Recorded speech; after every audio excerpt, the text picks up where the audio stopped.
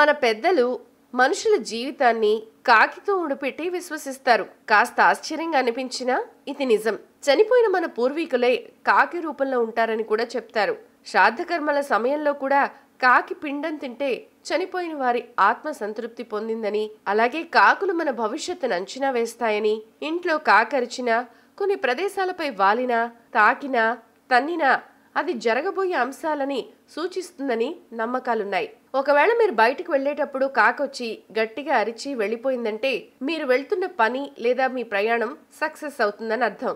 నీళ్లు నిండుగా ఉన్న కుండపై కాకి కూర్చునుండటం ఎవరైనా చూస్తారో వాళ్ళు త్వరలోనే ధనవంతులు కాబోతున్నారని సంకేతం. ఒకవేళ కాకి తన నోట్లో రోటీ లేదా బ్రెడ్ లేదా మాంసం ముక్క పట్టుకుని వెళ్లడం చూస్తే మీరు ఏదో శుభవార్త వింటున్నారని, మంచి జరుగుతుందని సంకేతం. ఒకవేళ మాంసం ముక్కను కాకి పట్టుకెళ్తూ ఉండగా అది ఎవరిపైన అయినా పడితే అది అశుభానికి సంకేతం. కొన్ని గ్రంథాల ప్రకారం అది మరణానికి కూడా సంకేతం. ఒకవేళ ఎగురుతూ పోతున్న కాకి మగవాళ్లు లేదా ఆడవాళ్లను తాకడం, కొట్టడం చేస్తే ఆ వ్యక్తి కాస్త అనారోగ్యానికి గురవుతారని సంకేతం.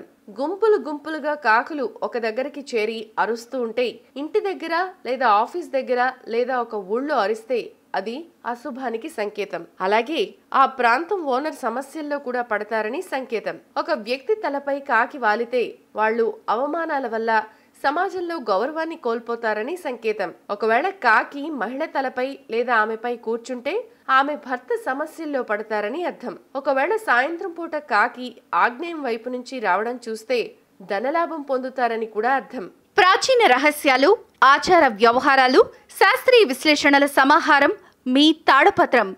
మరిన్ని వీడియోస్ కోసం సబ్స్క్రైబ్ చేసుకోండి. ధన్యవాదములు.